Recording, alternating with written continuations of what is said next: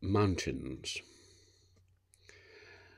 I've always loved mountains as far back as I can remember.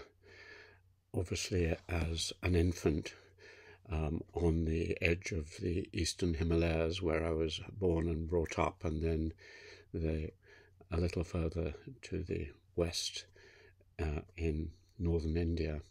A little later on, the mountains were there in the distance. I don't remember climbing them or having any feelings about them, but maybe somehow they were imprinted on me.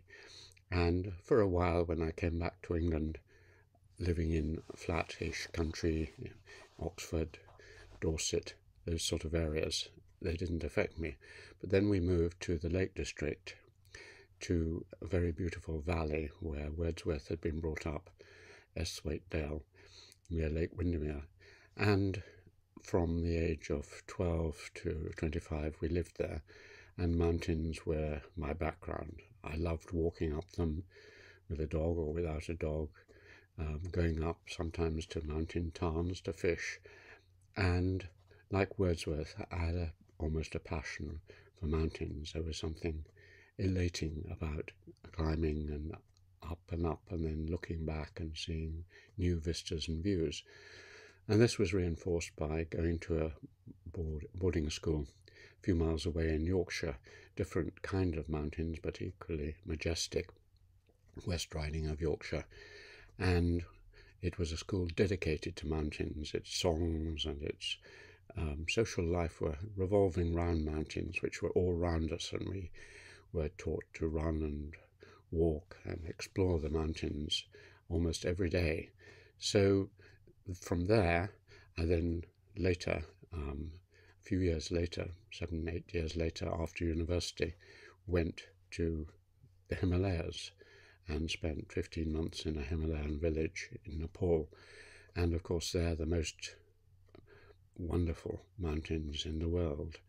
Annapurna 4, which was 27,000 feet, just a few miles to the north, and we were on a ridge high above the flat Pokhara Valley, 6,000 feet. So again, mountains. So what do they mean? Well, they mean to me the ability to rise up above the level of ordinary reality.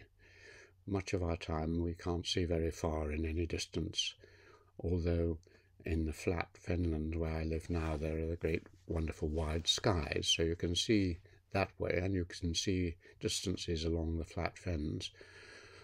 But when you go up mountains, you start, the world starts to unroll in front of you, and that's a metaphor for what I try and do in my theoretical work, which is to rise above contemporary views and problems. As Einstein said, a problem won't be solved at the level which set it. So you have to rise above it and look down on it and get a wide view. So constantly through my thinking life, I've tried to extend my views, both in space, going to new civilization, new societies, traveling, and in time, going further and deeper back into history as an anthropologist, back to the earliest hunter-gatherer societies, and as an anthropologist in space, looking at all different kinds of civilization and society in the world. And that gives me an idea of the particular too, because then you can place the particular that you are investigating within a wider context.